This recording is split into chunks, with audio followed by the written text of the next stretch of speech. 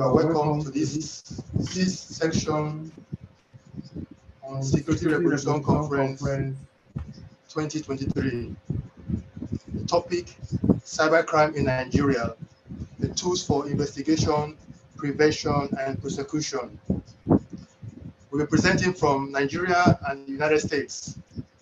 My name is Frank Bazuaye. I'm a cybersecurity analyst, a digital forensic investigator, and founder Livegig Ltd. Presenting from Nigeria, we have Barrister Victor, who is not here. He will join us later. He's a legal practitioner and managing counsel, ARC Law Practice, Lagos, Nigeria.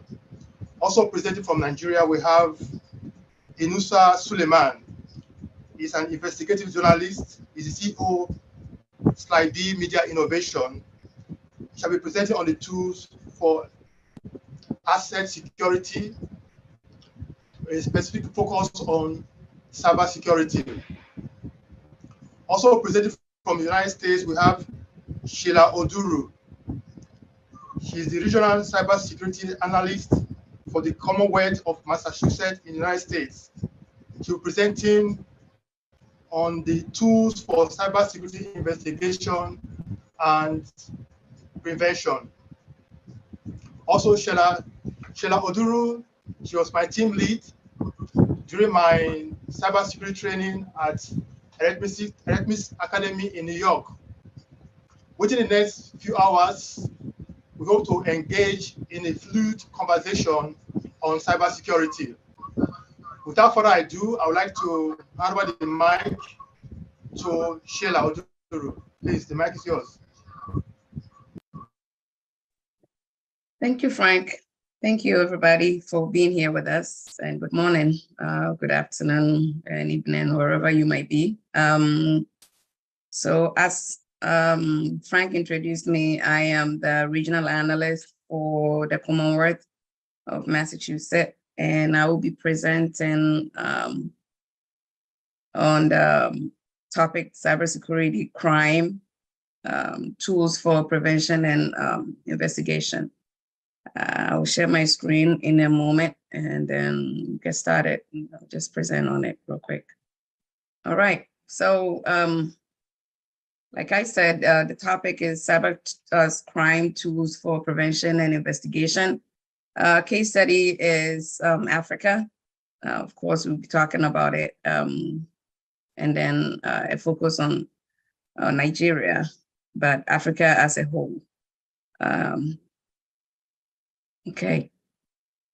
All right. So the nature of cybercrime. Cybercrime is basically any crime, not in a traditional way. The traditional crime, as we know, is somebody actually committing the crime in person. We know the location they are committing the crime. But when it comes to cyberspace, a person can be committing the crime from specific places that cannot be identified. And actually, the crime will be occurring digitally or in the cyberspace. And tools or the means that a crime is usually committed is through computers, cell phones, the primary network, and so forth. And then when the crime is being committed, like I said, it's not physical, but this crime, just like physical crime being committed against individuals, cybercrime is also committed against individuals, corporations, businesses, small or medium businesses, government entities. It can affect them massively. Cybercrime has no geographical limits. It can commit crime from anywhere and attack anybody from wherever. So these are some of the few cyber crimes out there. Of course, there's a huge number of them. This is just a few of them. Social media fraud. People can impersonate a person. They can use your photo to commit a crime and create another account and do many things. Phishing, send you a fraudulent email, misleading. That's similar to email scam.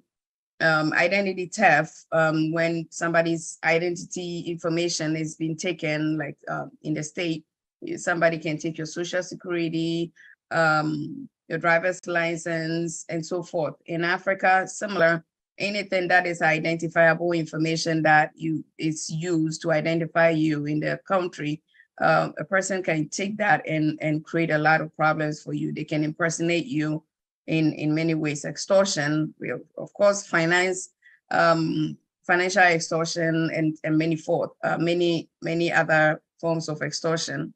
Bank fraud, that is usually what we think when we think about cybercrime.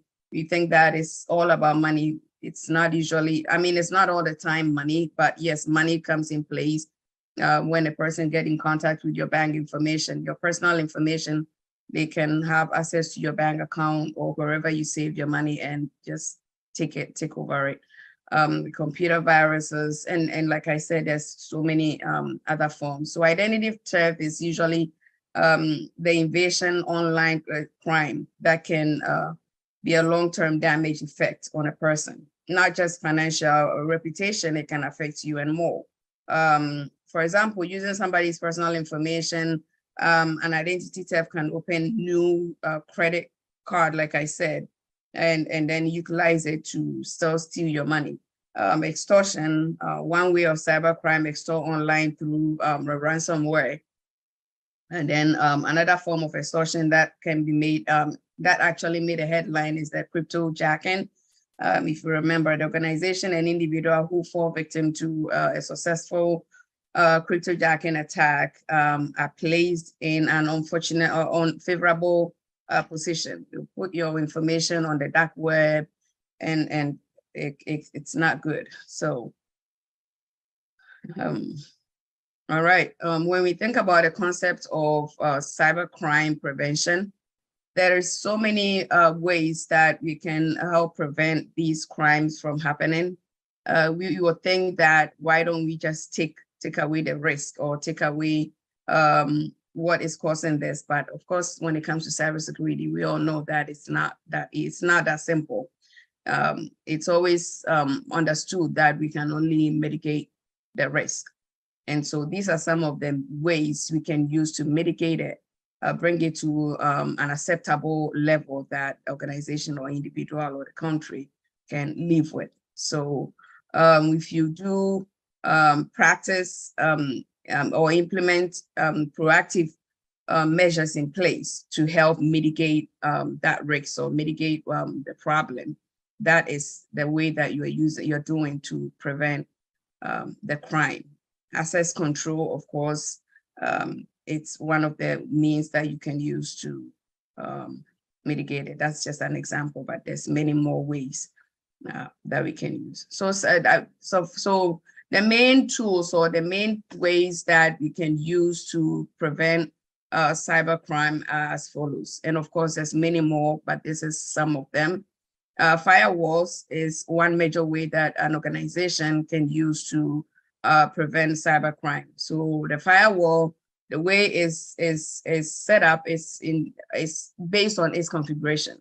So when the organization acquires a firewall, there's so many firewalls, of course. Not here to advertise for a specific firewall vendor, but there's so many different firewalls. And how an organization can use a firewall is to configure it with specific rules to monitor the traffic. And so when the traffic changes, or if there's any suspicious behavior going on in the traffic, it will be the firewall would alert the organization that, okay, this traffic is coming from here and this is not against the rules. So it gives you like real life access to what is going on in your network. Antivirus, of course, it's it monitors the system, but it actually detects and tries to remove malicious softwares like malware, like viruses, adware, worms, and stuff like that. And antivirus is used by major organizations and even individuals, especially at home, help to detect and also prevent an attack. Like phishing emails that usually will come in. Intrusion detection and prevention there are several tools out there. As I mentioned, with antivirus and firewall, there's specific antivirus vendors that an organization or individual can use. The same way with intrusion detection and prevention, there are specific vendors that you can use. And the job of that particular tool will be to make sure that it's actually trying to detect whatever the traffic or whatever attack that is trying to come through your network, and also try to prevent an unauthorized access onto your network. It monitors the activity, so it basically will alert you. Most of these tools will send an alert to the organization. Usually there's a specific person, like a cybersecurity analyst, that is assigned to monitor this tool. So it will send you an alert via email, and then you can go ahead and investigate if this is a false positive, false negative, and so forth, or if this is an actual attack that is going on, and then activate your incident response and so forth. All right, and then another one is VPN. So especially when I think VPN became very common. It has always been there, but it became very not common now when COVID hit, and especially in the state, a lot of organizations has to send their workers home and work from home, or not just that, but even you can be working from somewhere, but the main network where the organization is, you're trying to get access to the network. That is where VPN comes in, and it creates like a form of a tunnel, which puts encryption and like MFA to make sure that there's extra layer of protection that will prevent attackers from intersecting the traffic that is coming from you to access data from the main network. So that is how VPN helps prevent an attack. It creates that tunnel. And then forensic tools. So forensic tools is basically, I will talk about it a little more in the investigation process or tools, but it's usually used by investigators to help analyze evidence and even present the evidence in court if necessary of an attack that has happened. So I talked about 2FA, there's MFA also, multi-factor authentication, that puts extra layer of protection on the access or on the network. And that will also prevent or mitigate or reduce the risks that will can attackers get access and create problems. Cybercrime prevention tools continue. So data loss prevention, there's tools, there's specific tools that helps an organization do this. So data loss prevention, usually like when it's set up in such a way that it controls a data or the inbound and outbound of data. So when a person is sending an email from the organization outside, and when an email is coming in, that helps, these two helps monitor the inbound and outbound traffic of data flow.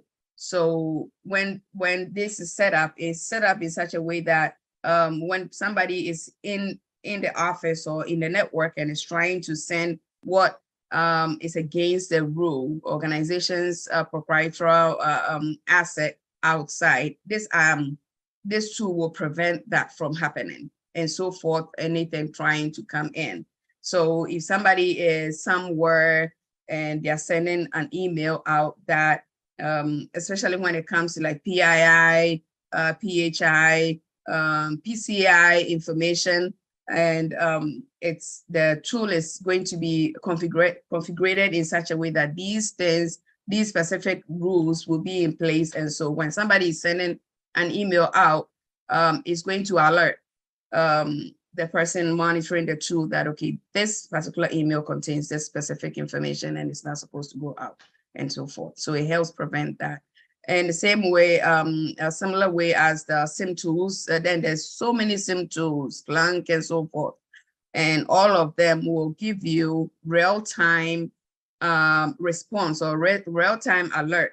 And it picks up from firewalls, antiviruses, and also IDS and IPS. So it sends you real-time alert of what is actually going on your networks. That way you can respond to it as soon as possible. So you can see it actually happening. And if there's a way to stop it, you will be able to see it and be able to take control of it right away. Security awareness training is, we always say that when it comes to cybersecurity, there's major problems that we have. But when it comes to one of the major problems is people. People are the most risk. We can configure the network, we can configure softwares, computers and all those things that needs to be used in the office when it comes to technology. But when it comes to people, you cannot configure people. Human behavior and human error. A lot of the problems that occurs when it comes to human committing these attacks or making an error is mainly error that was not, they didn't really plan to, like inside the organization. But awareness training is one major thing that can help prevent human error, can help prevent certain mistakes that can cause a huge problem for the organization when it comes to cybercrime. So when we talk about cybercrime investigation, it's usually the process when a crime has been committed. Professionals will come in and try to analyze the situation. Sometimes they will use forensic tools to assess the network, assess the software, and everything that is involved in the process.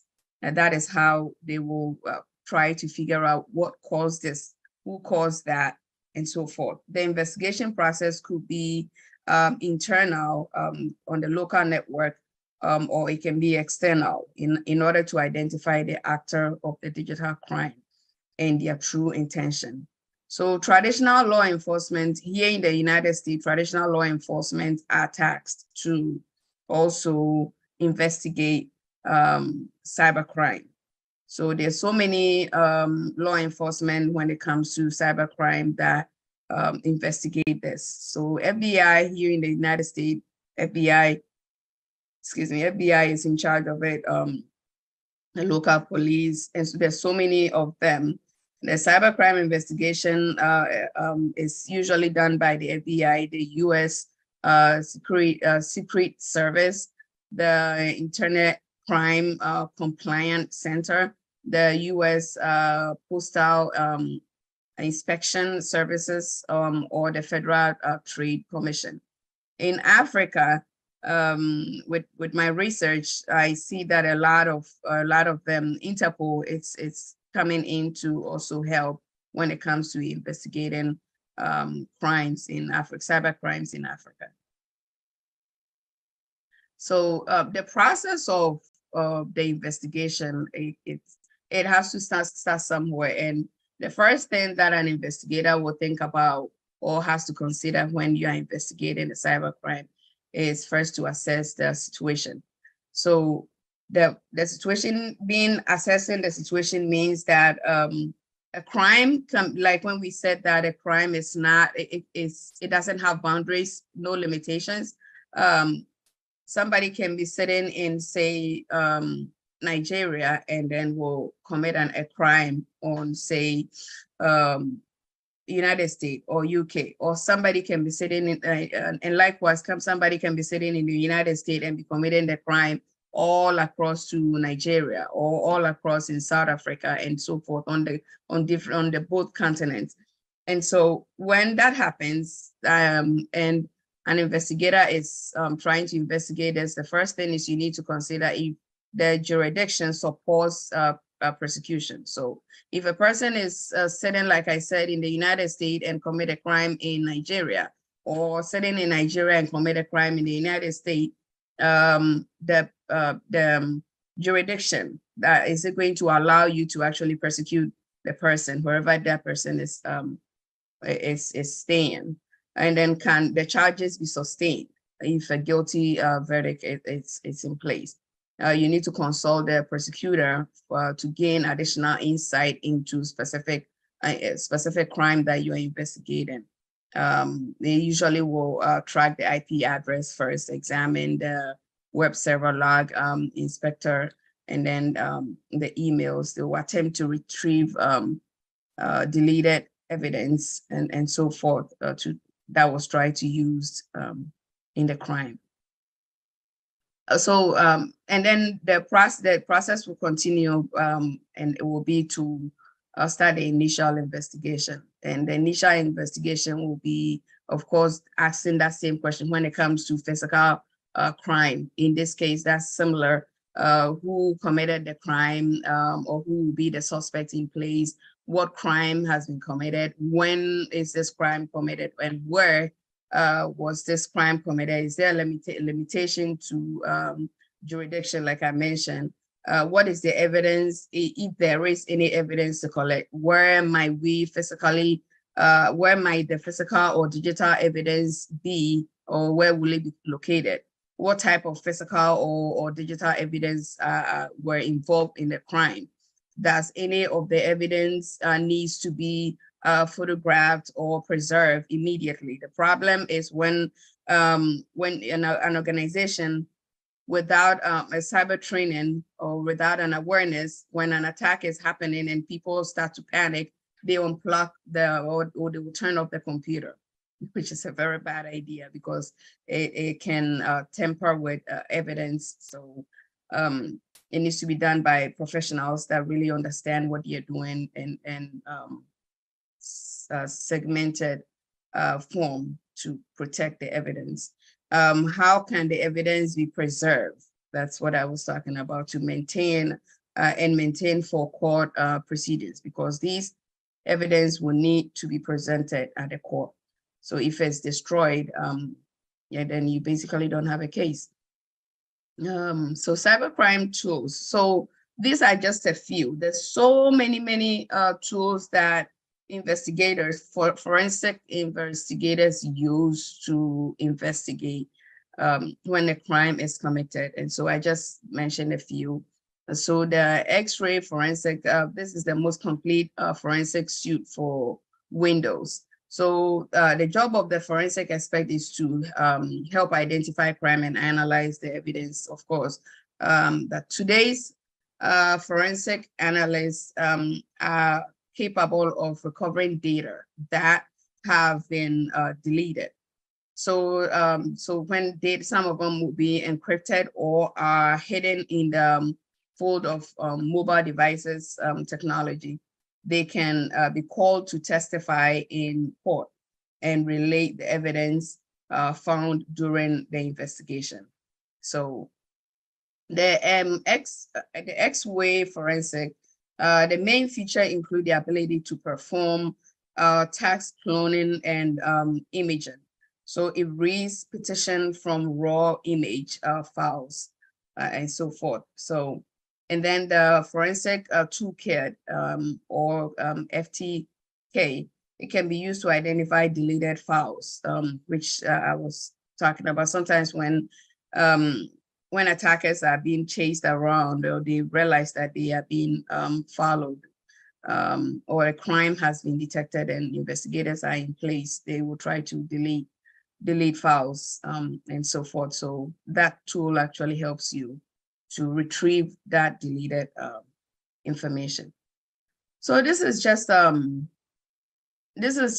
actually was thinking of getting it to show Africa and then also back in the US, but this is what I found, that if you look at this map and see the cyber crime that is happening in Africa, and this is of course not all of them on the continent, but at least the few that is recorded. If you look at all these attacks and where they are ranked, in Kenya, And then, of course, the standout is it's Nigeria.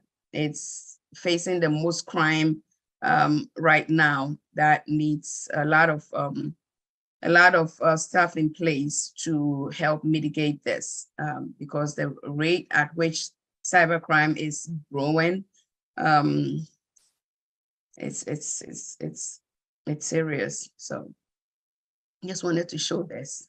But so the cybercrime in Africa, well, currently, like I said, Interpol is helping. So sometimes they will be called to investigate this across borders. They did describe this scheme as banking and credit card fraud as the most prevalent and processed threat in Africa. So currently, that is the main problem that goes on. People will steal others' credit card. So Interpol said that in 14 countries underlying the scale of threat. When you take the whole continent, less than 50%, or about 50% of the countries on the continent of Africa has anything in place in terms of cybersecurity or in terms of any forms of prevention of cybercrime. I personally say cybersecurity is not born in Africa. And so it's a major problem. Police arrested more than 70 alleged fraudsters linked in Nigeria crime network.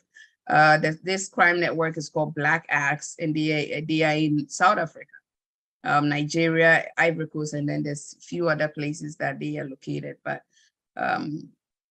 approximately 90% of African businesses are operating without a necessary cyber security protocols in place. So this is a major problem. Okay. So the effect of cybercrime on the continent of Africa, it's just a lot, but one of the outstanding one is opportunity of investment. So because there isn't a lot of legislative law in place for cybersecurity in these countries, no investor wants to come in and invest, because attackers sees most of these African countries with no cybersecurity policies or measures in place. They see them as a low-hanging fruit.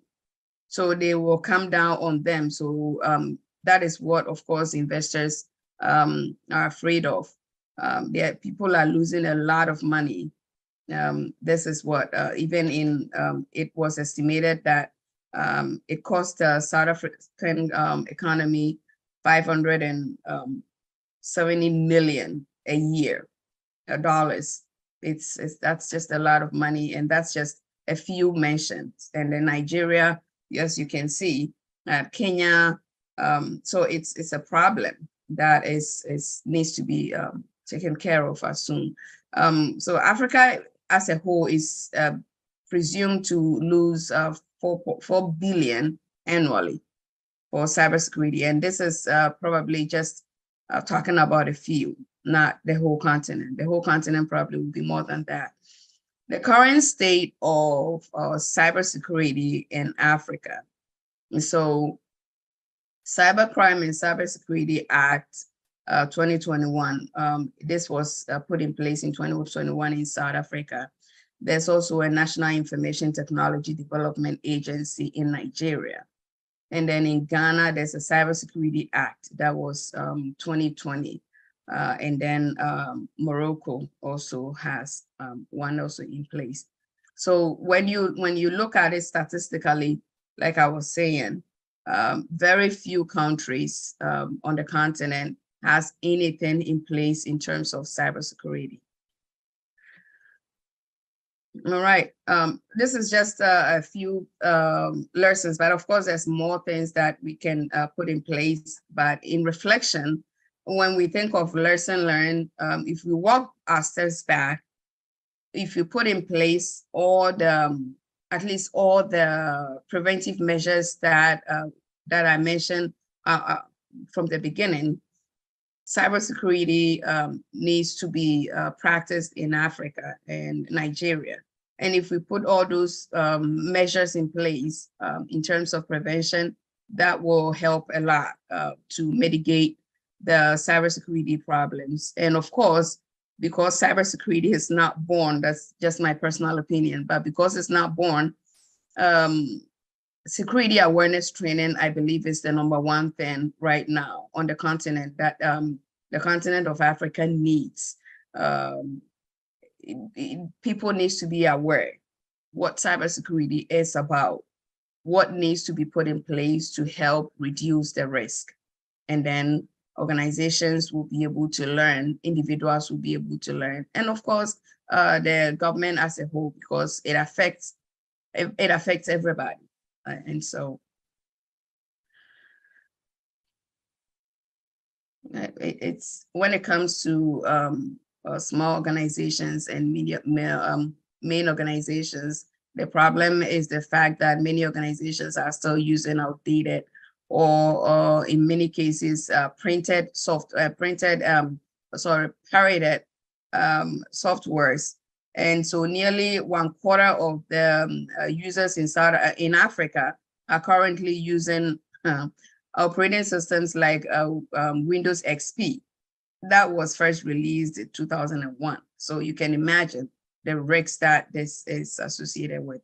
So that is just a few that I believe that with a good security awareness training on the continent, people will be more aware, and then we can start to implement preventive measures. In summary, as the type of cybercrime becomes increasingly sophisticated, so does the share value of associated threat and financial loss. On a more granular level, cybercrime runs rampant in many people's homes, personal computer.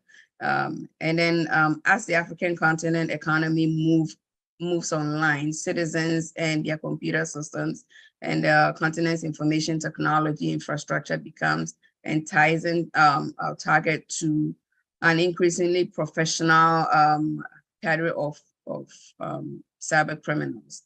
The growth of cybercrime is no means just an African problem. The future impact of cybercrime looks to be a pivoted economic driver and a massive call to action for cybersecurity companies and countries that host them. Cybersecurity Venture predicts the global cost of cybercrime will continue to grow by 15% a year over the next 5 years, reaching 10.5 trillion in annual damages in 2025. All right, that will be the end. This is the references that I use for more information. Thank you. Yeah, thank you very much, Sheilla. That was very resourceful. I have a couple of questions for you. Can you hear me? Yes. Thank you very much. Thank you very much. I have a couple of questions for you. Least privilege. Yes. How can you explain the concept of a least privilege, and how can it help prevent cybercrime? So least privilege is, so a good example is, for instance, a customer service at a company. Let me start to define it that way. A customer service at an organization, given an information or have access to account information. It doesn't make sense, right? So if you work in a customer service or you are a front desk person, there's no need for you to have access to the organization's financial information. That is least privilege. So least privilege means that based on your job duty or based on your job title, what you need to perform your job, that is the information or that is the data access that needs to be granted to you. You don't need more, you don't need less. That helps an organization to protect its data and prevent these attacks. Because when people have too much access and they are not able to even understand why they have those access, attackers can use that easy access and get to the main organization's network and attack it.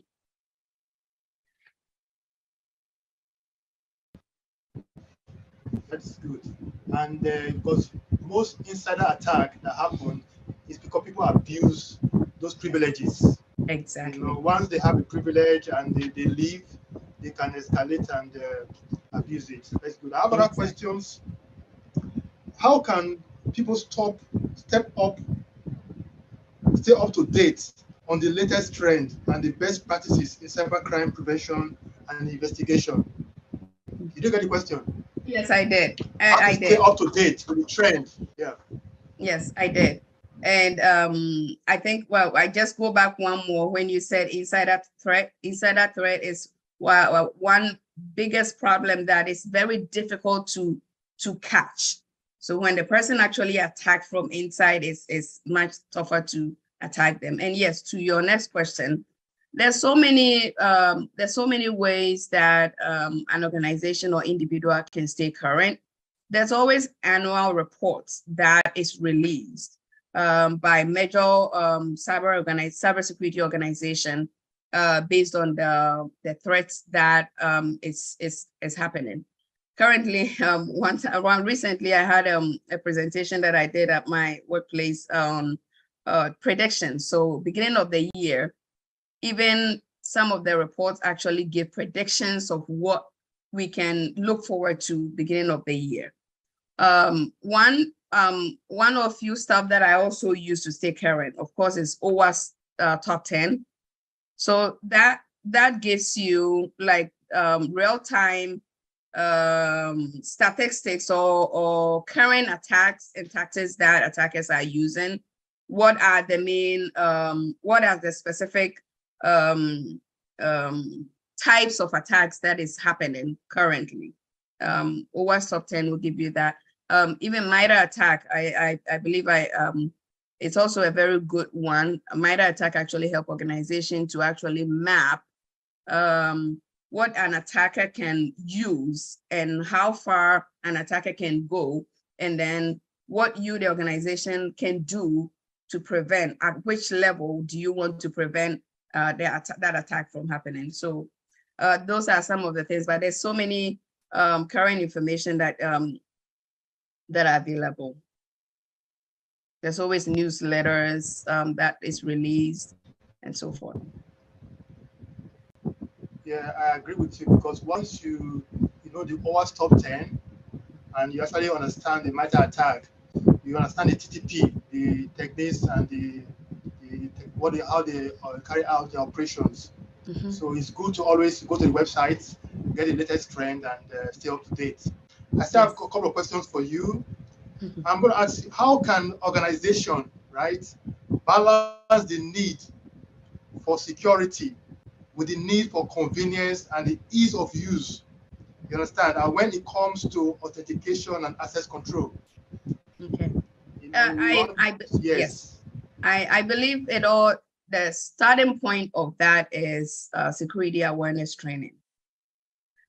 When an organization is able to train users for them to understand, and awareness training, there has been few places that I have been where the awareness training from, say, 2005 is the same one that we are doing in 2015, which makes no sense. So the organization needs to be current when it comes to presenting an awareness training. And based on the users and their ages, you present the awareness training that will be interactive. So if the awareness training is interactive, it makes it easier for the users to understand what is expected and why they are doing this awareness training. And when our users are understanding of what the risks is out there, they will not have any problem when it comes to what is expected of them in terms of acceptable use. If a person has to use their own, bring your own device, for instance, they have to use their own device to work. Or if an organization assigns a device like a cell phone, company cell phone, to a person, and you are made aware that, okay, you cannot go to this website, you cannot, because it's not acceptable. First, Awareness training will make the user understand, and also putting measures actually in place, because of course you always get the bad nuts that will, no matter what, still want to do it anyway. So you need to actually explain to them and put the restrictions in place that, okay, if the person is sitting at a workplace and using a computer, they cannot go to YouTube, for instance, or they cannot go to Instagram on a company computer. If you block it and they try to even get there, the configuration or your setup will prevent that from happening and also getting you attacked. So it's all about making the employees or the users aware, I believe, will make things easier. Okay. Thank you. I have one more question. Why we get Pastor Victor to prepare for his presentation? Okay, and the question is, what are some of the biggest emerging trends in the field of cybersecurity, and how do you stay ahead of them? Well, so currently, depending on the season that we are in, remember when COVID hit, it was around COVID. So depending on the situation that is occurring right now, that is what attackers will use to utilize that process. So I always say, like, when we get to election season, it's that season, and that is the trend. That is going to be the trend that attackers are going to be using. Recently, at where I live, the trend was attackers was going through churches, which is very funny. So they go through, yes, they go through churches, get the private information, and then they will contact people privately and then trick them, get their information, and then they will start to steal. So my personal opinion is attackers are now going to the lowest ground and going to the highest ground. Ransomware is the trend, and it has always been, and it's the biggest issue. Most IT department hates to even hear the name ransomware, but that is the problem, and it is what it is. You just have to get ready for it. Make sure that all your measures are in place, your backups, and so forth. But basically, when it comes to trend, I personally see it to be things that are dependent on what is happening. The current things that is happening is what attackers usually will use to attack individuals or organizations. So people need to be aware. If something major is happening in the system, in the company, or in the country, you just have to be aware and realize that, okay, this can be used by attackers. If it has to do with health, attackers are going to be jumping on it. If it has to do with election, attackers are going to use that. No matter how sudden the situation is, people still want to use that to take advantage of individuals, organizations, and so forth. So. Yeah, you mentioned the word sad. That reminds me, in COVID, Yes. In the States, some threat actors were actually sending ransomware to hospitals, and encrypt data, and they were asked to pay ransom. Yes. So sad that in that situation, people could actually attack hospitals. Thank you very much. I would like to introduce the next speaker. He's Barrister Victor. He's a legal practitioner and managing counsel at law practice in Lagos, Nigeria. He shall speak on the tools for prosecution in Nigeria. Thank you, Frank. Thank you, Sheila. Thank you to the whole audience. Sheila, I want to thank you for your fantastic and wonderful presentation. You've laid the foundation for me to discuss elaborately on prosecution of cybercrimes and the tools required for effective prosecution. So I'll quickly share my slide. Okay, I'll be speaking on topic cybercrime in Nigeria, tools for investigation, prevention, and prosecution. And I'll be focusing more on prosecution, as my colleague Sheila has done a fantastic job on investigation and prevention. So Frank has introduced me already, so I won't go any further on that. I'll go to the next page of my slide. Okay, we go to the concept of cybercrime. So the advancement in technology has gained general acceptance, which has made use of computer systems almost inevitable in our world today. Of course, this is obvious.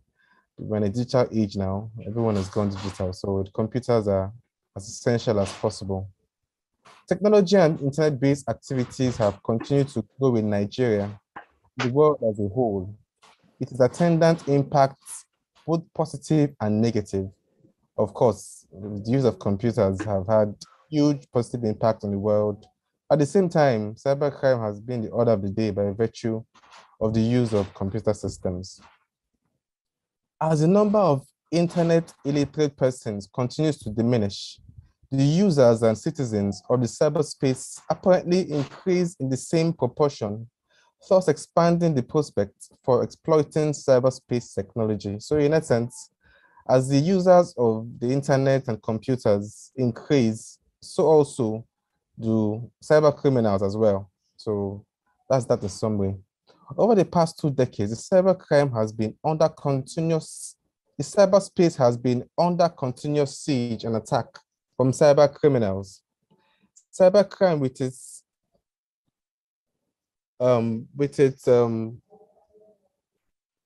borderless nature presents colossal and unimaginable danger to global survival.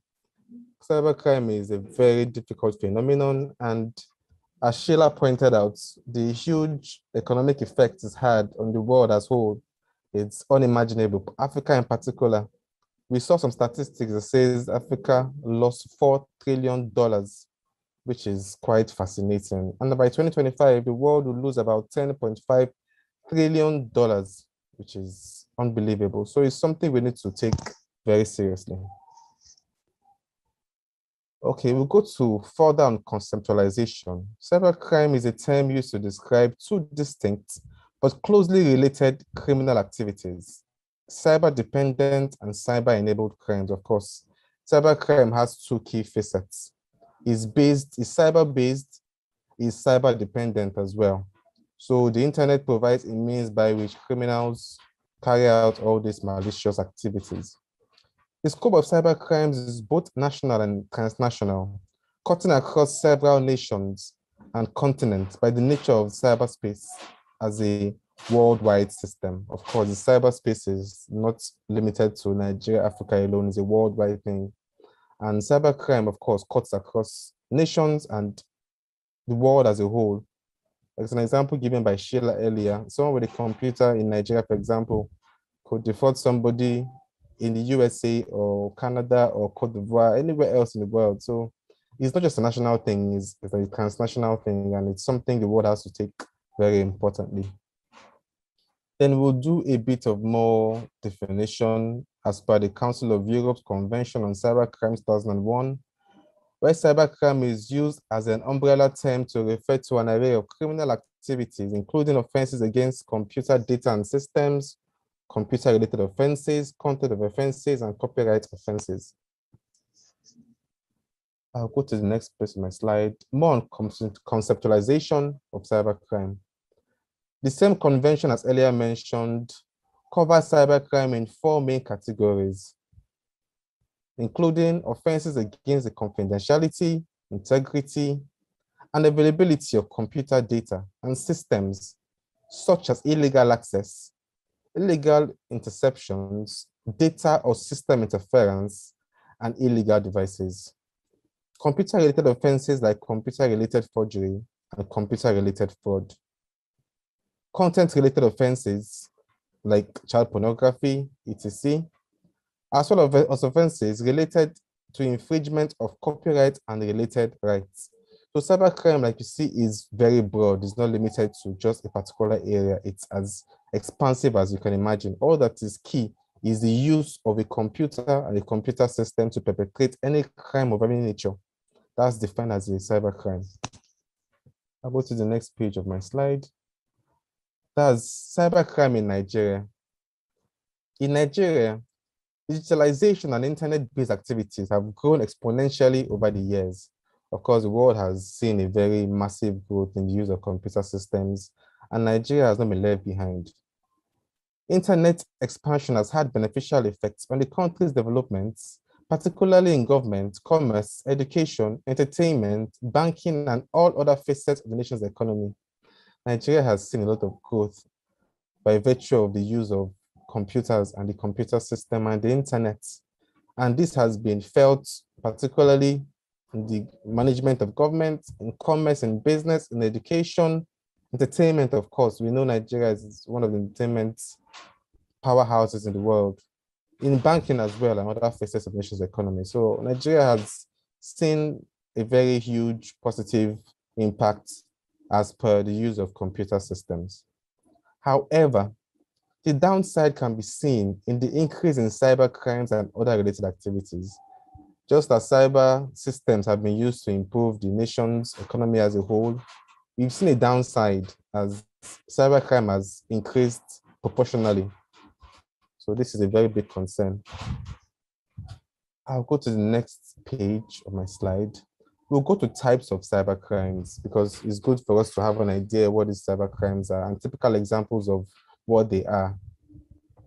Common cybercrimes include hacking, sending of malicious spam emails, phishing, cyberbullying, cyber squatting, cyber stalking, cyber terrorism, identity theft, credit card fraud, content-related offenses, data interference, illegal interception, illegal data acquisition, trademark copyright-related offenses, virus malware and ransomware, denial of service attacks, ATM manipulations, etc. You can see it's very broad.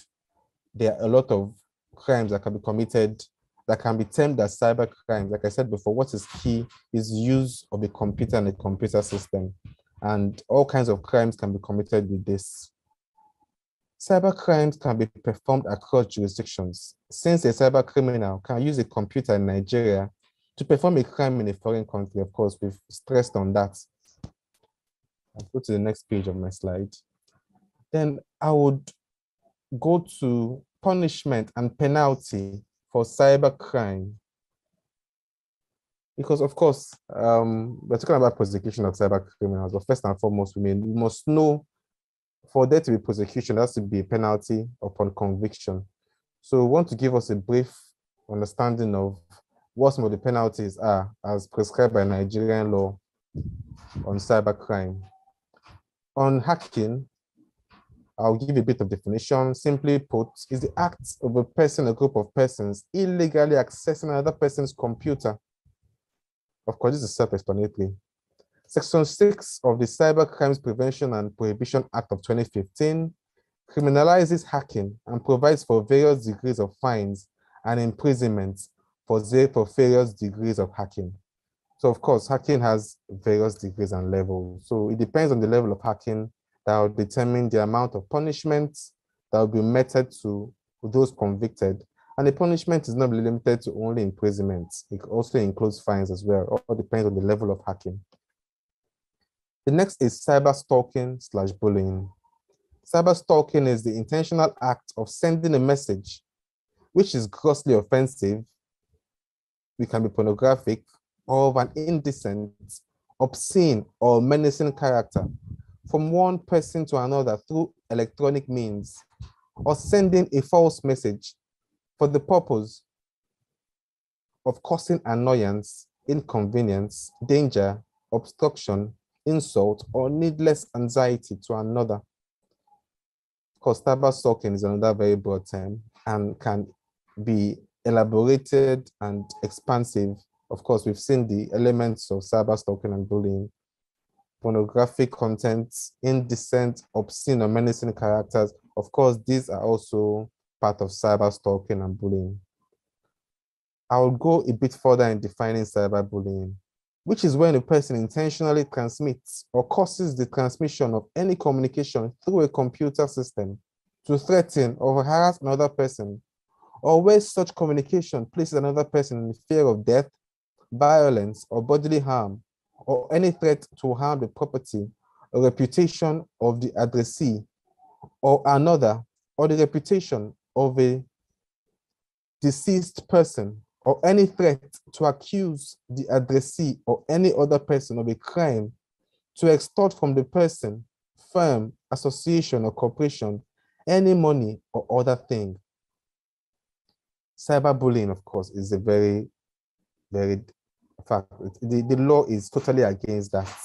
And you can imagine even reputation of a deceased person can be termed cyberbullying. So it does not just limit to people that are living.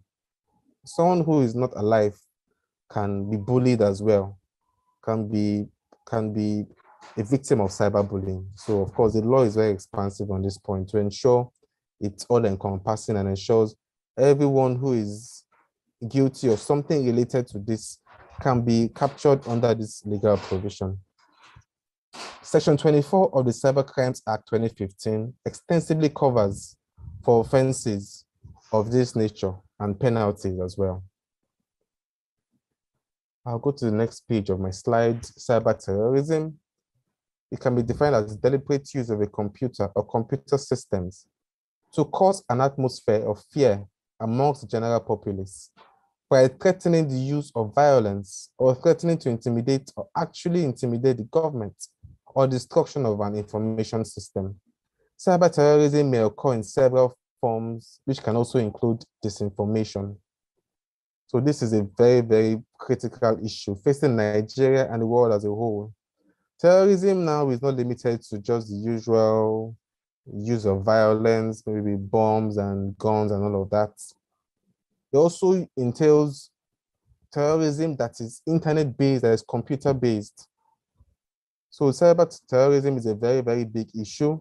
We see situations where terrorist groups have used the internet to try to recruit members, try to indoctrinate people to buy into their views.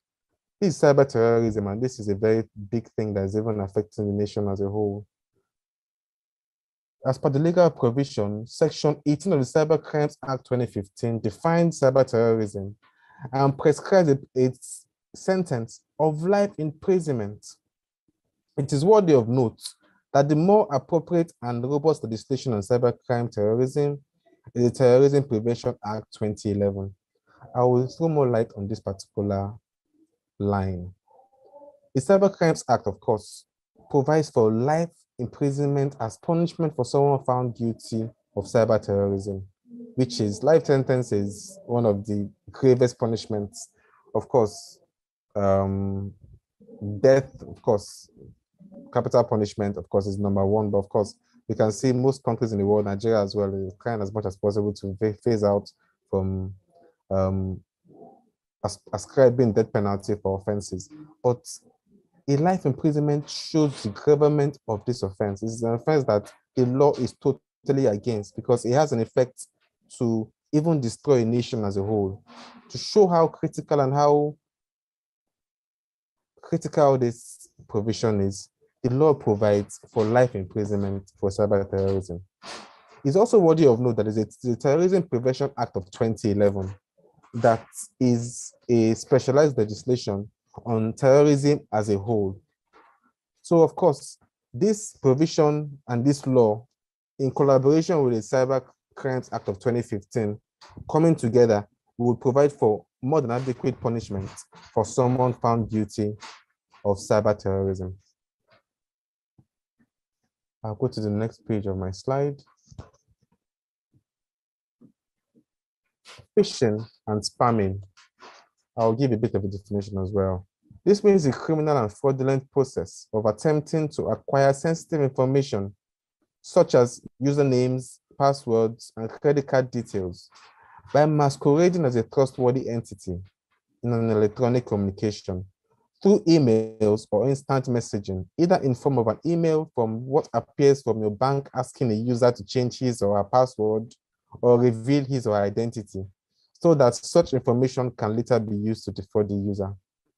Section 32 of the Cybercrimes Prevention and Prohibition Act 2015 provides a penalty of 3 years imprisonment or a fine of 1 million naira or both. Phishing and spamming are two very prevalent cyber crimes Nigerians experience on a daily. You see all kinds of fraudulent messages and emails from unknown persons requesting for credit card details, asking for your username, passwords. And if by chance you fall victim to this, of course, the effect will be unexplainable, unimaginable. I've had people that have had experiences, and most times they lost everything they had. So people advise most times that, even the banks also advise customers as well, not to send their credit card details and information to any persons, even if the demands were made from the bank itself. So you can see this is a very, very conscious effort by everyone to ensure this particular cybercrime, which is the most prevalent in Nigeria, is properly tackled. I would now go down to ATM/POS manipulation. Of course, you know what ATM is. POS is point of sale terminals. It's something that is very common in Nigeria here, where people, it's like of course, you know what a POS is, like a small machine where you insert your credit card, and of course, you can obtain cash by the POS vendor or POS user. So we see situations where these ATM machines and POS terminals are manipulated by people in a bid to defraud others. I have some personal friends who don't use their cards at POS points because they have this consistent fear that their information will be stolen and their money is taken from them. In essence, they will be defrauded. So this is a very prevalent crime in Nigeria here.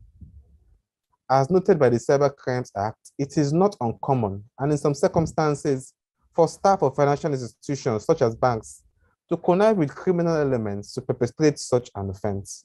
So for example, most of these POS terminals are issued by banks. And sometimes we see some of these bank workers collaborating with these criminals to manipulate these POS machines, and the negative effect has been felt over time. So the law has come in by virtue of Section 30, subsection 1 and 2 of the Cybercrimes Prohibition and Prevention Act of 2015 to prescribe punishment of imprisonment for up to 5 years and a fine of 5 million in an ordinary case, and up to 7 years and imprisonment for staff of financial institutions who connive and are accomplices to crimes of this nature. So the law envisaging that financial institutions and bank officials can, and of course, can be useful conduits for the perpetration of crimes of this nature, have even prescribed a harsher penalty for such persons who have been given that privileged position by virtue of their office. And if they, by virtue of that, take advantage of the customers and defraud them through ATM or POS manipulations, they will suffer a harsher penalty if found guilty under these offenses. I will go now to cyber squatting. This occurs when a person registers or sells a domain name not belonging to him or her with the intention of making profits from the goodwill of another person. A typical example is where an offender may procure a popular domain name with plans to resell it in the future. Section 25, subsection 2 and 3 of the Cybercrimes Prevention and Prohibition Act 2015 provides a penalty and fine of it provides for a penalty and fine and imprisonment and the return of the trademark to the rightful owner. This cyber squatting is a very interesting area because the cyberspace, if you want to have a web page, for example, you need to go procure a domain name. You've seen situations where people buy domain names that are similar to already existing names. Of course, to get a domain name most times is tied to a trademark. For example, Coca-Cola.com. Of course, Coca-Cola is a brand, is a trademark, and Coca-Cola.com is the domain name most likely Coca-Cola will use to sell its products. So you can imagine somebody going to purchase the domain name Coca-Cola without the A.com. An ignorant person may assume it's Coca-Cola.com and log in thinking there may be like a promo or something that Coca-Cola is doing. And then the person gets defrauded very quickly. So the law has envisaged a situation of this nature and has made adequate provisions by virtue of Section 25, subsection 2 and 3, because the law, like it's rightly pointed out, is to prevent and prohibit. Of course, it also provides a punishment, but the idea is to prevent and prohibit cyber crimes. And the law by virtue of Section 25 has seen a crime of this nature as something that will be prevalent and has made adequate provisions to ensure it's prevented. And in the case of someone found guilty, the person will either pay a fine and also face imprisonment, or both, and also be told to return the trademark to the rightful owner. The next point is identity theft, which is the wrongful use of the personal data of somebody by another person with the intent of committing fraud and deception for economic gain. The law, once again, by virtue of Section 22, that's the Cybercrime Prevention and Prohibition Act 2015, provides punishment of fine and imprisonment and or both for someone found guilty of this offense. Impersonation exists where a person pretends to be another person with the purpose of defrauding a third party. This is punishable under Section 22(3) of the Act with 5 years imprisonment or a fine of 7 million naira. This is a very, very important point I want to also make. Impersonation identity theft. You see people pose as people they are not and end up defrauding people. This is a very prevalent thing, particularly in Nigeria here. And our laws have been put in place to ensure its prevention and prohibition, and to ensure also that if someone is found guilty of such an offense, the person is, of course, punished adequately. The law provides for a 5-year imprisonment and a fine of 7 million as well. Then I was giving examples of cyber crimes and punishments, and I made reference to the Cybercrime Prohibition and Prevention (ETC) Act of 2015. I'm sure when I was making reference to that law, it seemed like maybe what kind of law is this? So I took out time to also provide for legal and regulatory / institutional framework for cybercrime prosecution in Nigeria. As the caption goes, the laws have to be in place. If there's no law to provide for an offense, then there's no offense. There's no law, there's no offense. So the law has to be put in place to provide for an offense. That's the basis upon which, of course, there will be an investigation and the prosecution if found guilty. The primary legislation for cybercrime in Nigeria is the Cybercrimes Prohibition, Prevention (ETC) Act of 2015. This is the main legislation on cybercrime in Nigeria. We have other legislations, we call secondary legislations. These are laws, of course, that are also are there to prevent cybercrime, but are not specifically on cybercrime compared to the Cybercrimes Prevention and Prohibition Act of 2015. Some of these laws include the Economic and Financial Crimes Commission Establishment Act of 2004, commonly known as the EFCC Act. Of course, the EFCC was established by a legislation. So this law also provides for how the EFCC should work, how the investigation should be carried out. It basically establishes this agency to fight against economic and financial crimes, particularly as they relate to cyber crimes. Also, we have the Advanced Fee Fraud and Other Related Offenses Act of 2006. Of course, this law is there. Advanced fee fraud is, of course, internet-based most times, and this law is there to prevent, to prohibit, and to punish offenders if found guilty under this provision. We have the Money Laundering Prohibition Act of 2011. We have the Criminal Code Act. We have the Penal Code Act. These particular laws, as the Criminal Code and the Penal Code, these acts provide for crimes generally. So anything crime in Nigeria, the main legislation is the Criminal Code, and the Criminal Code is as per the southern part of the nation, whereas the Penal Code covers the northern part of the nation. These are the two primary criminal laws that regulate crimes in Nigeria as per law enforcement. So like I said before, the Criminal Code is for the southern part of Nigeria, while the Penal Code is for the northern part of Nigeria. These are the two principal laws on crime in Nigeria, and investigation, of course, prosecution, and all of that. The law provides for punishment as well for crimes generally, not specifically cybercrime. Of course, cybercrime is a crime. So by virtue of that, these two laws are very critical as well. Then we have the Terrorism Prevention Act 2003. We have other legislations that are there to provide for the prosecution and investigation of cyber crimes in Nigeria. I go to my next slide. Then we go to the regulatory frameworks. Regulators are these institutions that have been established to fight against this phenomenon, against this menace that is eating deep into the nation and the world as large.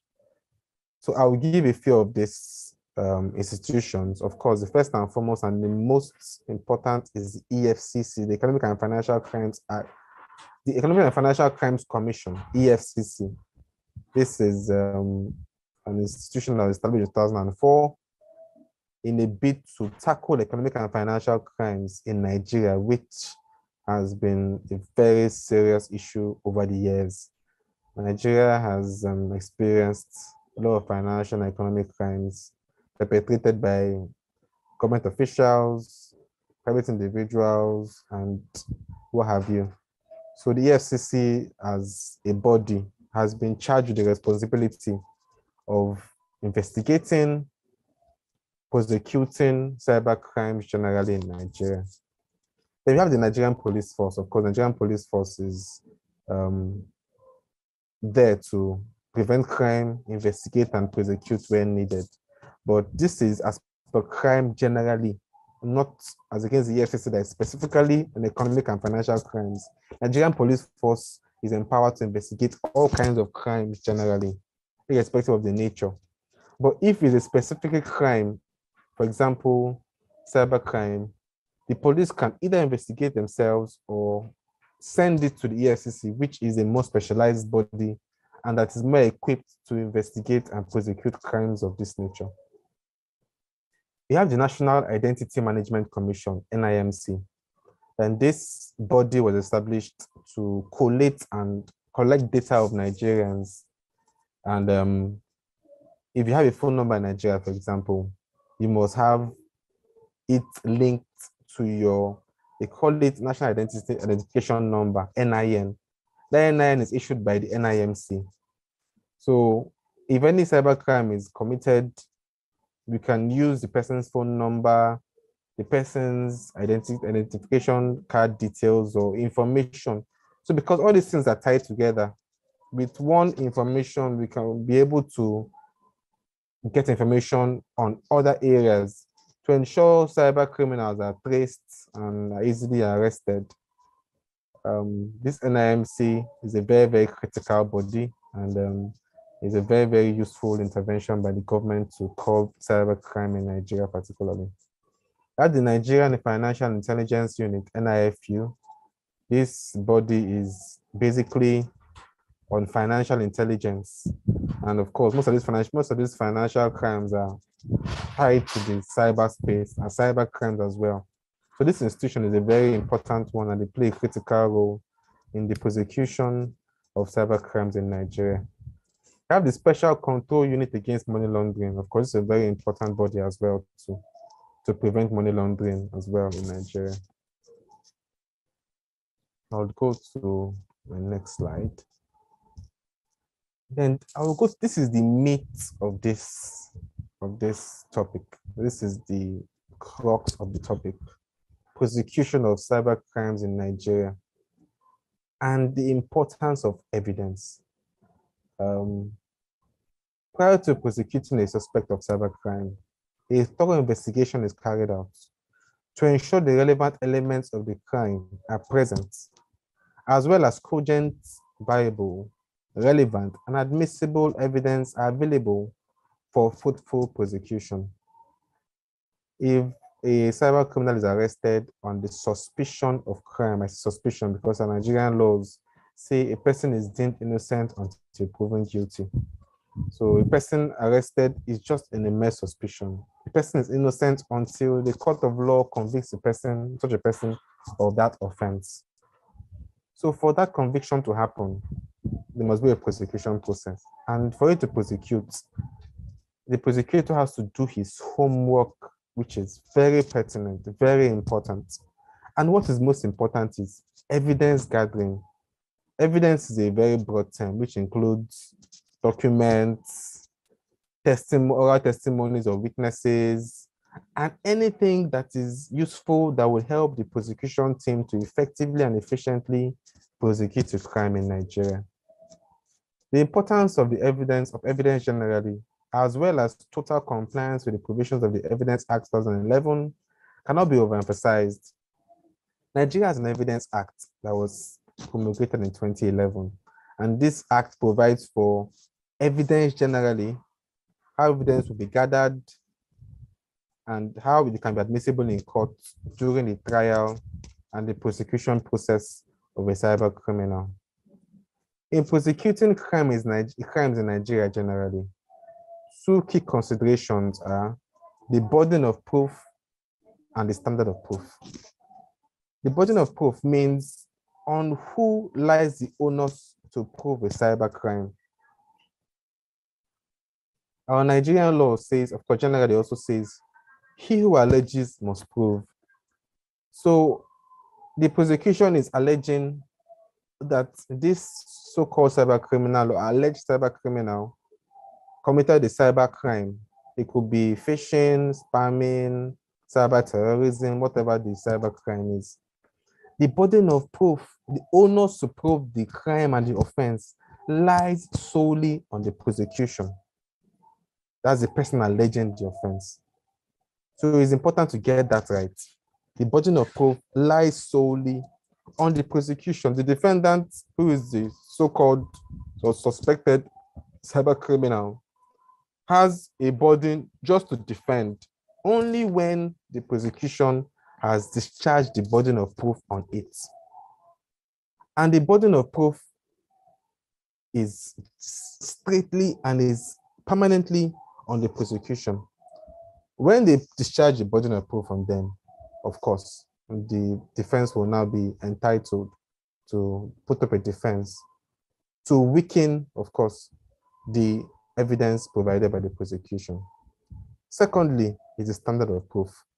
What do I mean by standard of proof? Standard of proof means the quality or quantity of evidence and this, I use the word standard, requirement for you to effectively prosecute a criminal in Nigeria.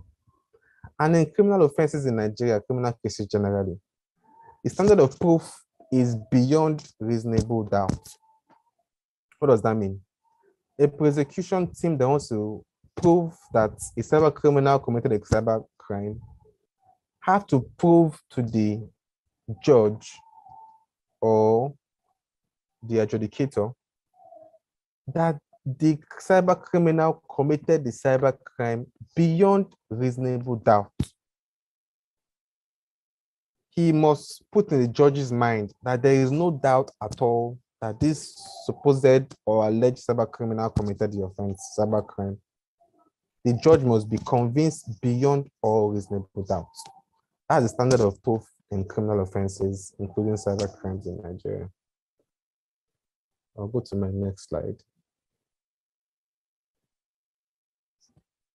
I mentioned this before. Under Nigerian law, a person charged with an offense is deemed innocent until proven guilty.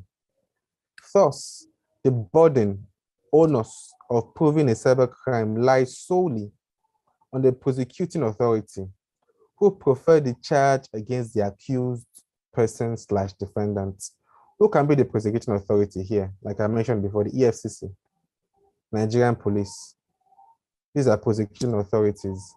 They're the ones that would gather the evidence required, that have done the investigation, and have gathered all the evidence required to prosecute and prove beyond reasonable doubt that the accused person or the alleged cyber criminal is indeed guilty of the offense as contained in the charge. The charge, of course, provides for the offense committed by the person, the time it was committed, and under what law that offense is prohibited. I also mentioned earlier, the standard of proof in the prosecution of a cybercrime in Nigeria is proof beyond reasonable doubt. The failure of the prosecution to discharge the burden and standard of proof during the prosecution of a cybercrime will likely lead to the discharge and acquittal of the accused person. So you can see how important it is for the prosecution to carry out these two important functions: to ensure the onus, the burden of proof on them is discharged, one, and to ensure the standard is beyond reasonable doubt. These are two critical factors. If this is not established and are not done properly by the prosecution team, of course, there won't be a conviction, definitely not. And the alleged criminal, the alleged cyber criminal, will go scotch-free.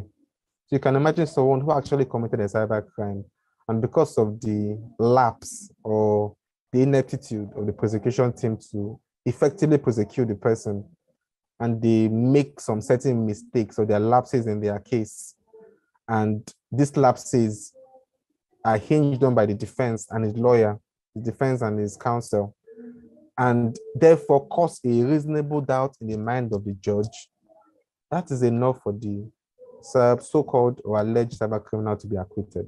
Because like I said before, the judge has to be convinced beyond reasonable doubt. So this is very critical. This is very, very important. For effective prosecution, the prosecution must do a very, very good job to gather evidence and everything required to ensure the prosecution is effective and efficient.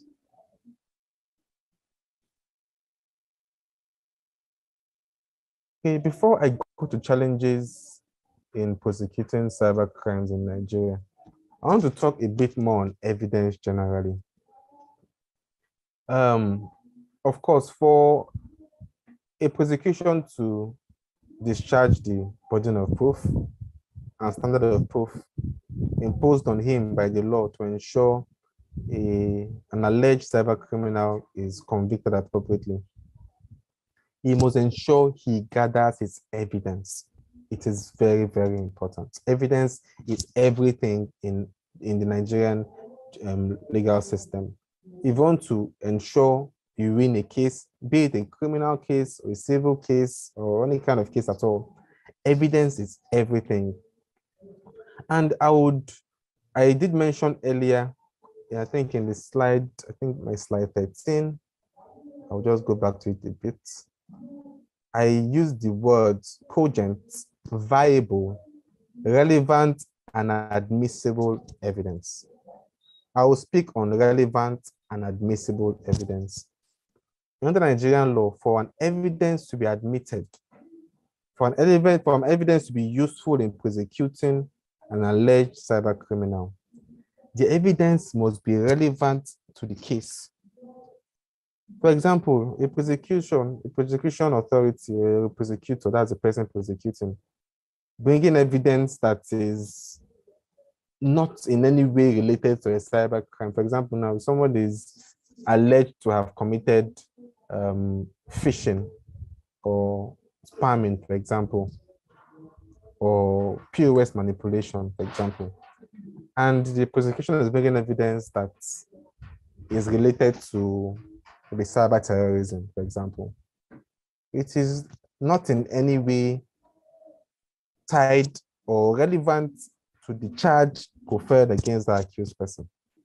So that evidence is as good as worthless, because the offense you charge him for is spamming or phishing. And here you are providing evidence on cyber terrorism, which is totally irrelevant to the offense in question. So it's very important that evidence is relevant. The Evidence Act also provides clearly, Evidence Act of 2011, that's the Nigerian legislation that provides for evidence generally in Nigeria, says also that evidence, for it to be useful and admitted in court, must be relevant to the case before the court. So relevance is very important, and it can be taken for granted. It's very, very critical. One also very critical area is admissibility. evidence must be admissible.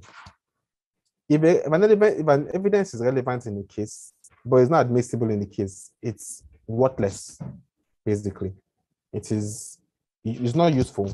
It's relevant, of course, but the court cannot admit it. Admitting evidence, in essence, means the court accepting the evidence and relying on it to convict the alleged cyber criminal. So the evidence must be admitted. If it's not admitted by the court, then the court can't place reliance on it to convict the person. And evidence is what you will use to prove the crime itself. So without evidence being admitted, no matter how beautiful the evidence is, how relevant it is, or how properly arranged or packaged it is, if it's not admitted in court, it's not useful. And admissibility is very critical. I want to make reference to a particular section of the Evidence Act, Section 84(1) of the Evidence Act in Nigeria, 2011. This evidence is as per computer-generated evidence. Of course, you know cyber crimes are crimes that are committed with the use of computer system and the cyberspace. So therefore, most of the evidence gathered as per a cyber crime would be evidence generated from the computer. He said Section 84 of the Evidence Act provides for admissibility of evidence generated by a computer. The section is admissibility of computer-generated evidence. So this is a very, very critical section on cybercrime prosecution in Nigeria. So for example, the said provision states that the said computer in question that was used to commit the crime and the information gotten from the computer must be certified in a certain manner. Certified as in you must give information of the computer, when the information was printed, if it's a document that was printed to prove the crime, when it was printed, how it was printed. You have to give details of the printer which was used to print it. If these things are not in place, that evidence won't be admissible, no matter how relevant it is. Because the law clearly states in Section 84 that of the Evidence Act, that such evidence must pass the test provided for in that section, wherein you must provide the information as per the computer, the manner it was printed, the printer, and other relevant things as provided for in that section. For want of time, I will not read through that section because the provisions are quite long, but it lists some certain criteria that have to be met before a computer-generated evidence can be admitted in court. So it's very important for the prosecution team to understand these provisions and ensure they certify these documents and the evidence they want to use to ensure they are admitted in court as evidence to convict an alleged person. So a person may be guilty of an offense. I won't say guilty, but guilty in terms of the person really committed the offense. There is no doubt. But because of the laxity on the part of the prosecution team to not effectively prosecute the case, for example, not bringing evidence that is not admissible in court.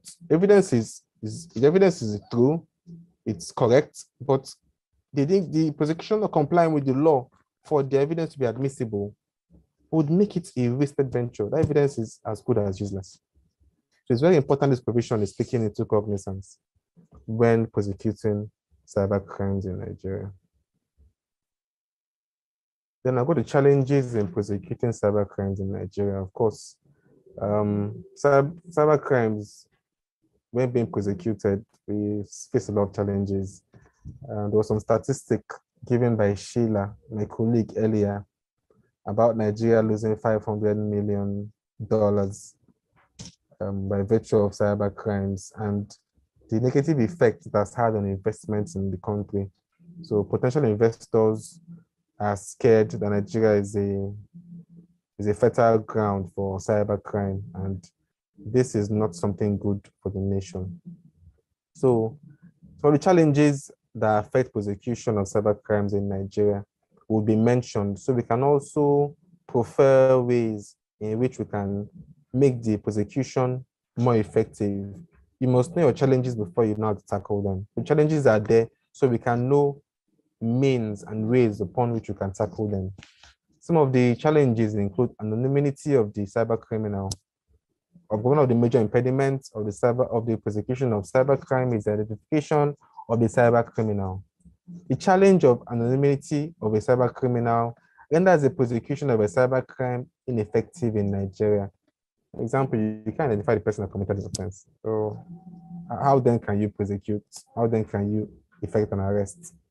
So it's very, very important to identify the person. And this is a very big challenge we are facing in this country, but I believe with time we will have very good improvements on it. Statistics have shown, and of course it's replete in the media, of the progress experienced in Nigeria as per prosecution and tackling of cyber crimes generally, and with the improvements in technology. Of course, we see also effect very important and useful changes. Then I have just 20 minutes, so I'll just quickly round up. We'll talk of jurisdiction and extradition.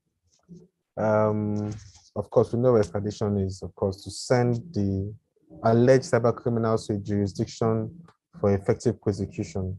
We know what jurisdiction is as well. So jurisdiction is the place where the cyber criminal or alleged cyber criminal will be tried for the offenses committed.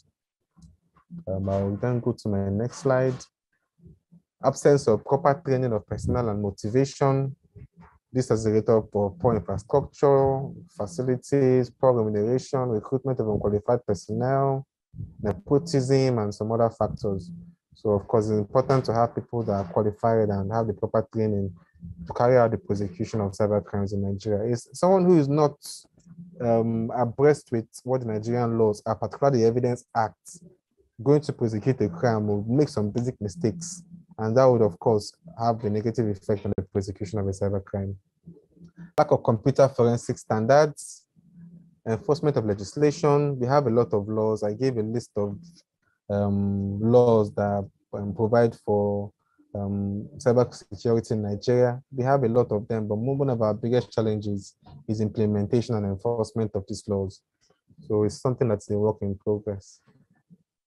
Then poor internet infrastructure, access and coverage. Of course, cybercrime is an internet-based offense. And so in Nigeria, we have a lot of issues with internet connection and access as well as coverage. But this also has a very, very, very effective one. Then I would go to recommendations. This is where I will end up. To improve the prosecution of cyber crimes in Nigeria, the following are recommended amongst others. There is a need for the laws to be amended to accommodate more novel internet-based crimes that are becoming more and more sophisticated. Law enforcement agencies, prosecutors, and investigators need to be proactive. There must be trainings and improved welfare for them as well.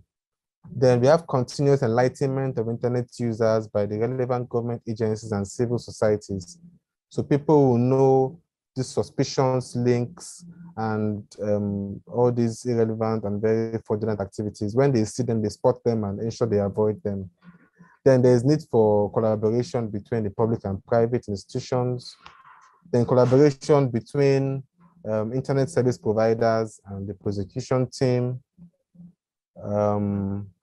And some other recommendations as well. One of them is also to ensure there is effective collaboration by nations of the world to ensure there is effective prosecution of cyber crimes in Nigeria and generally as a whole. As a conclusion, as the rate of internet usage increases in Nigeria, cybercrime is most likely to proliferate. Already, in the international glare, Nigeria has been ranked as one of the top countries with the highest rate of cybercrime. It has now become imperative that the issue of cybercrime in Nigeria be seriously addressed. This is an ideal time to nip this menace in the bud. Effective and efficient collaboration between nations, local and international law enforcement agencies, as well as international community will definitely improve the prosecution of cybercrimes, not only in Nigeria, but globally. Thank you very much. At this point, I come to the end of my presentation. Thanks. Yeah, thank you, Victor. Thank you very much.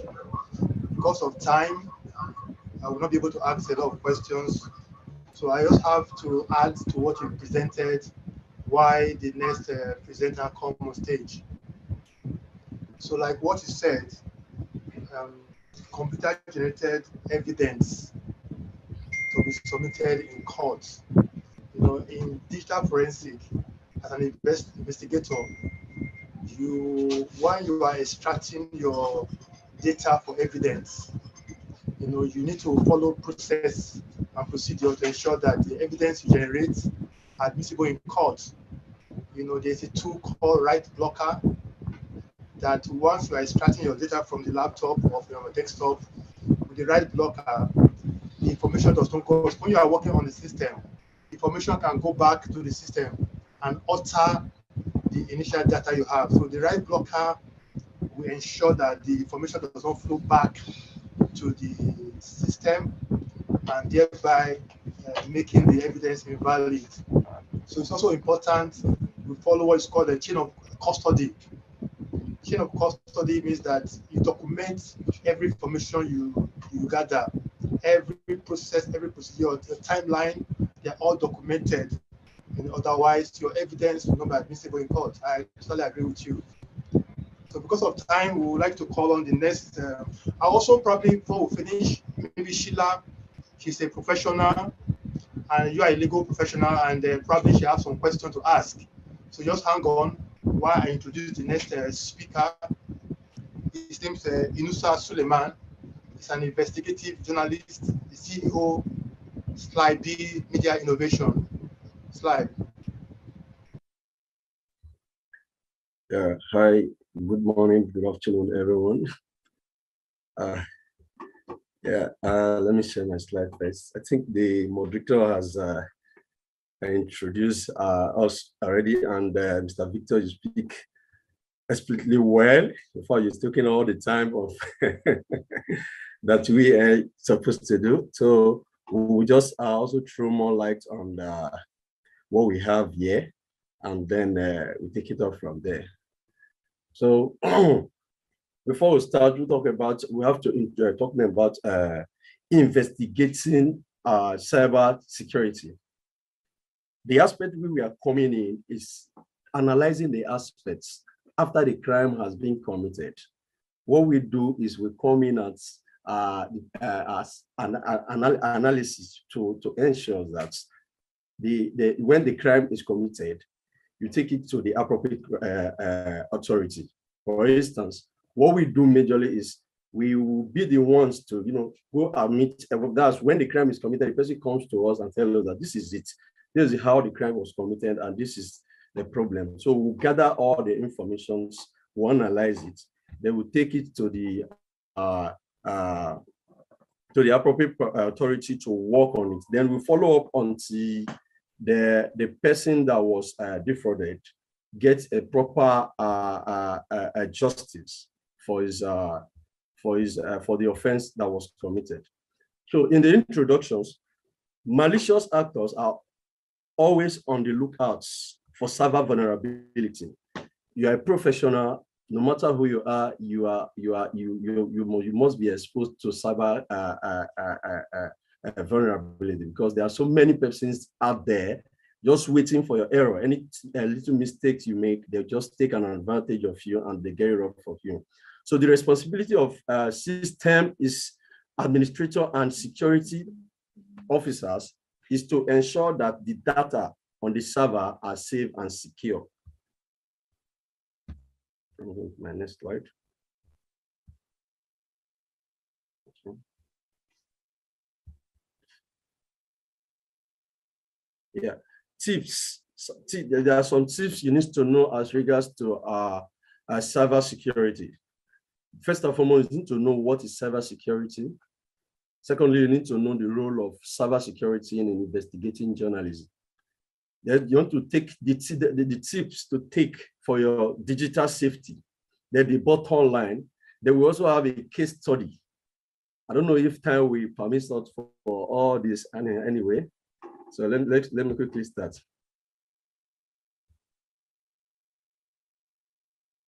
So what is cybersecurity? As the word implies, cybersecurity. Majorly, when we are talking about cybersecurity, just to minimize risks, because there's no way you can do without not being involved. It's either you are outside or you are inside. So there's no way you can be you'll be on the defense, but you must be involved. So the best way is just to minimize the risks. Yeah, the cybersecurity is set up for measure that protects a server from all types of threats, such as DDoS attack, brute force attack, and careless or malicious users.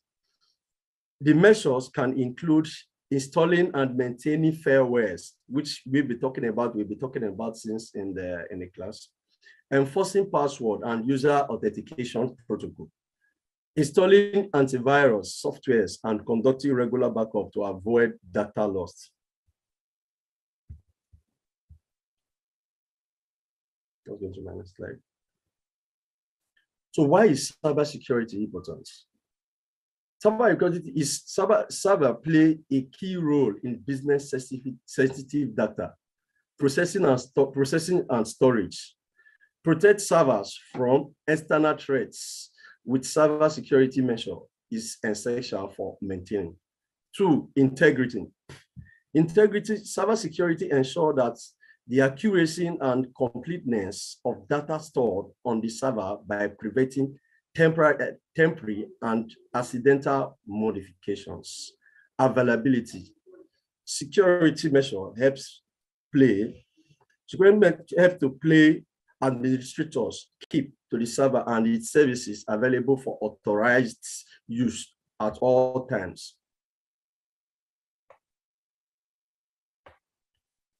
Confidentiality. Protection of sensitive data. Protection of sensitive data are stored. Sorry. Okay. So protection of sensitive data are stored when it comes to server, because if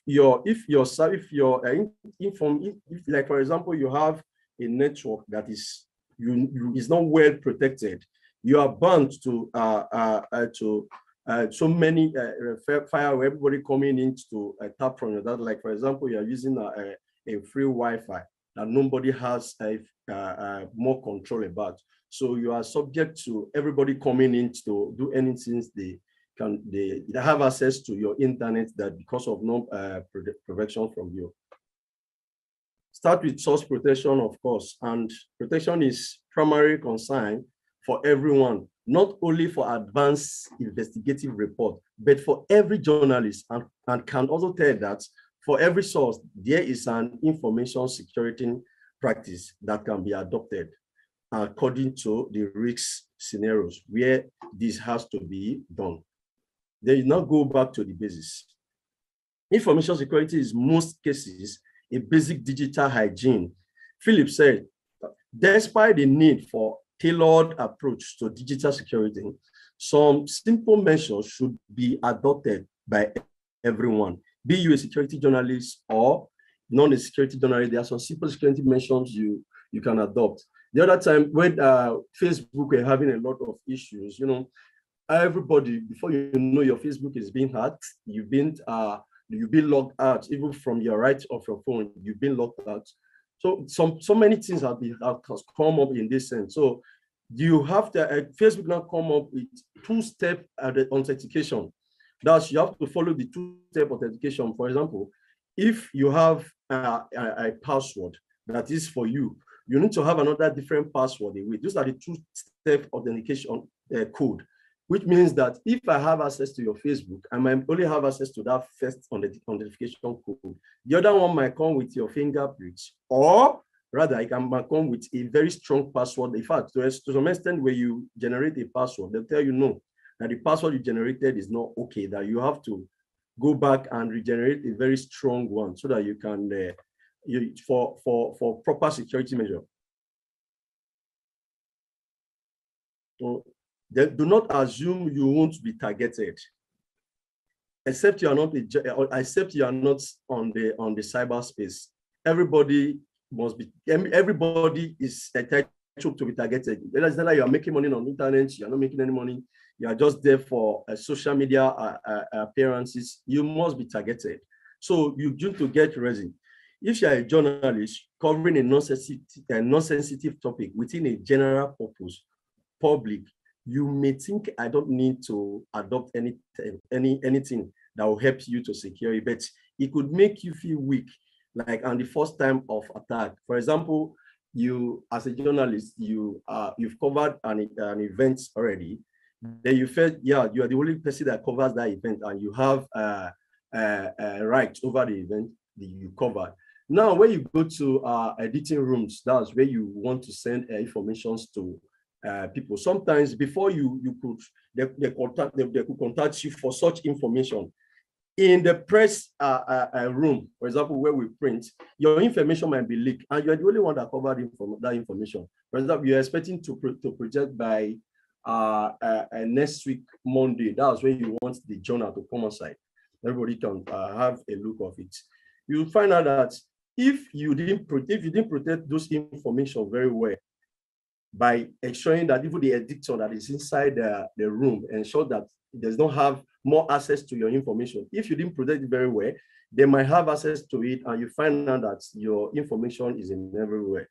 I think moderator is giving me time already, and I've not said anything. I don't know. So let me quickly. We have a case study in Nigeria here, where we were talking about one of my friends sells a lot of things online, majorly POP. So he doesn't have a shop. The shop majorly online. What happens? The case was he came in and someone contacted him online to tell him that they need POP. So they were discussing. So at the point of discussion, they know the numbers of bags and everything they need.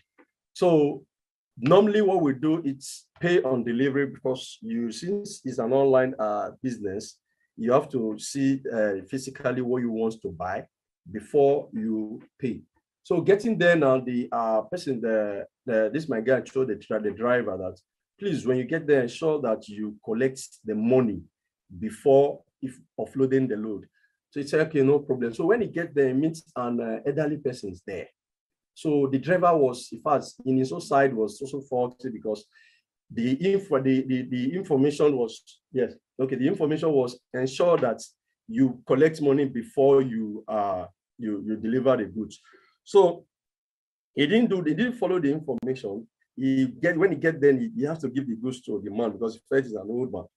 And the old man pay money. When he pay money, paid to the wrong person, because the rightful owner of the products was actually not talking to the old man. It was another person that advertised online that wasn't having that product that he was talking to. So indirectly, the account of that my friends has been hacked.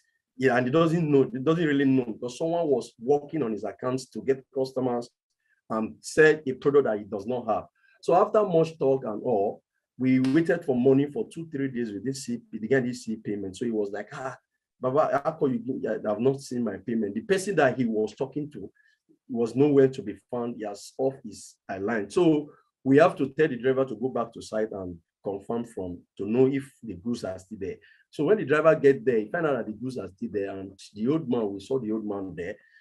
Okay, I have to tell my friend that in this case, we have to involve, sorry, I think we are running out of time. So my share screen is actually available for you guys to follow up, because the moderator is telling me that we are running out of time, and I have lots of things here. So it's all right. Thank you so much for your time. I really appreciate you. Thank you. Yeah, thank you, Suleiman. It's a man on the field, investigating cases and bringing us scenarios. So we didn't have much time. I want to, Sheilla, you are a practitioner, and Victor is a legal practitioner. I don't know if you have any question to make it fluid. Just in the next 2 minutes, if you have a question to ask him as a lawyer, so that you can.